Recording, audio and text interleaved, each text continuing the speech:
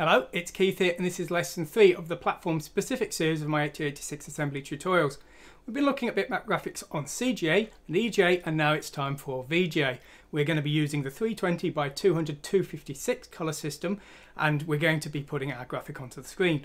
Now the graphic we're showing is just going to be 16 color, but the theory still stands. It's the 256 color mode we're going to be using, so if you want to use more colors you can. Anyway, let's go over to the code and let's see it in action. So we're going to be using this multi-platform example, which we've used in all the other examples as well. It's got different modules for the different color systems, and here is our character in 256 colors and finally represented correctly. Now the original sprite you can see just here. I exported this with Akka Sprite Editor, my free and open source sprite editor, which I use in all of my tutorials. You just go to x86 here, MS-DOS, and save raw bitmap VGA, and that will save in the correct format for today's example.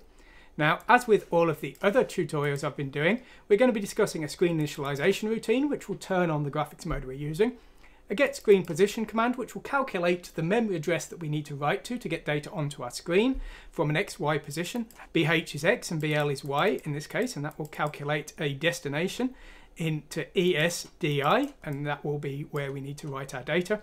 And then we're going to have a get next line function, which will move a position down the screen so that we can calculate the start of each line for drawing the next line of our graphic here. So that's how we're going to be getting our image onto the screen. All we need to do, it's very straightforward with VGA, we just need to write the bytes. We've got no bit planes, unlike EGA, so honestly VGA is going to be the easiest, ironically, if you're just starting out. CGA and EGA are actually more tricky, even though VGA is the best. So that's weird, but personally I think the older systems with the more quirky graphics do have a certain charm to them if you're looking to do retro programming, but whatever you enjoy. So we're including our file here. We're also defining a palette. Now I use a common format for my palettes in my tutorials, 1 nibble per channel, green, red and blue, unused top nibble, and we're transferring those here.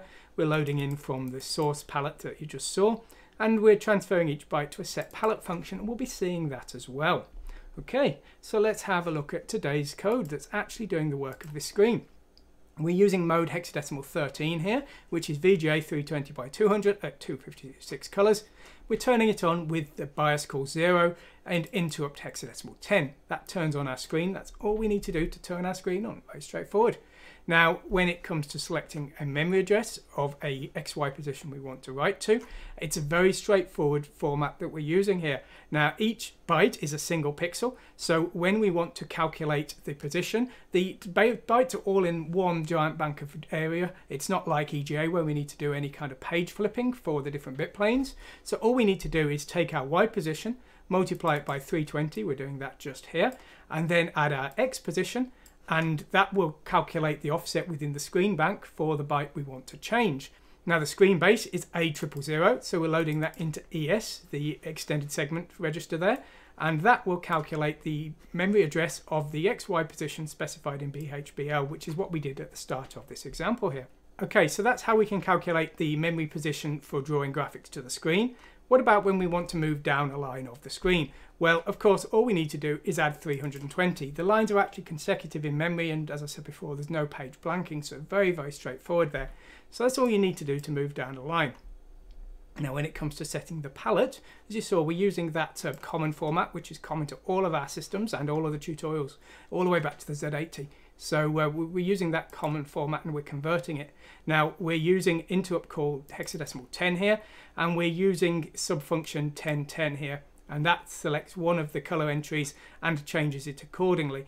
Now for this we need to load the red component into DH, the green component into CH, and the blue component into CL here. The color itself is in BL, and so this will select the RGB entry of one of the colors.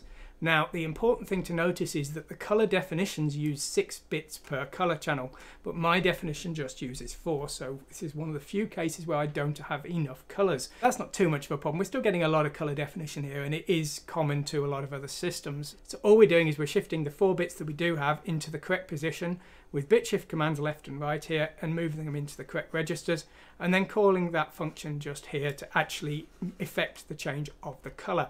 That's really all there is to it. VGA, as I say, very straightforward, and it does allow us to get nice 256 colors onto the screen.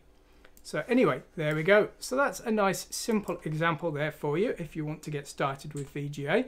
As I say, always you can download all of the example code from my tutorials and the build scripts and things that you've seen today. So if you want to have a go with VGA, you know, please use this as some kind of starting template.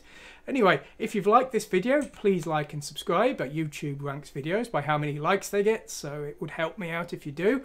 Whatever you do though, I hope you enjoy your programming. I wish you all the success possible with your programming and creative projects. Thanks for watching today, and goodbye.